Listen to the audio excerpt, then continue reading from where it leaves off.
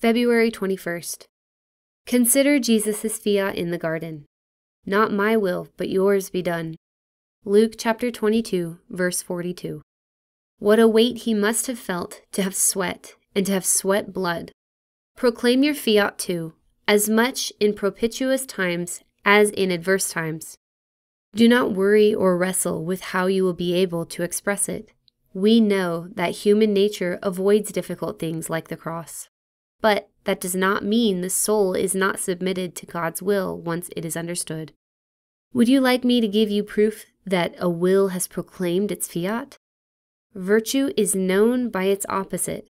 So tell me, in a difficult or easy trial, do you feel yourself rebelling against God?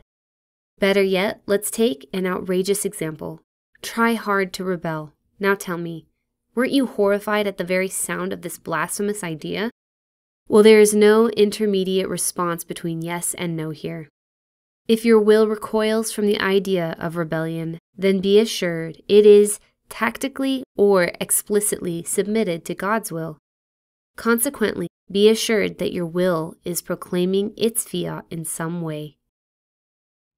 If you like this video, Padre Pio's spiritual direction for every day, click the like button and subscribe to the Flamekeepers YouTube channel. Please also share with us your feedback about today's reading. We'd love to hear how God has inspired you.